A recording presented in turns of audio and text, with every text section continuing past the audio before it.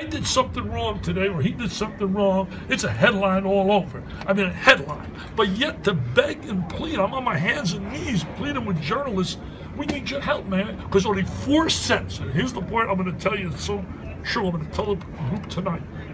4 cents, I bet you don't know this, of every dollar raised for cancer research goes for kids. 4 cents. That's a crime. It's a crime. So through the V Foundation, tonight Buster and I are hooking up.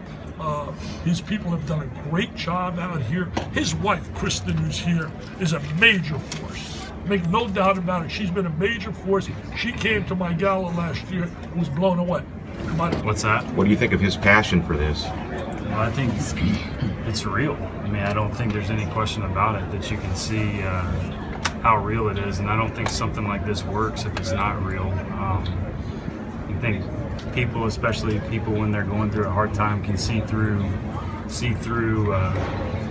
you know, false fronts and stuff when people aren't being genuine, and you can legitimately tell he's genuine and believe everything he says when he's dedicating so much of his time and effort to trying to give some of these kids that might not have had a chance, or the process that they're going through with chemotherapy, trying to make it a little bit easier on them. And you know, I think the more money, more awareness we can raise, we give the brains, the doctors, the researchers more resources and opportunities to come up with cures and find ways to you know, help our most innocent sector of society.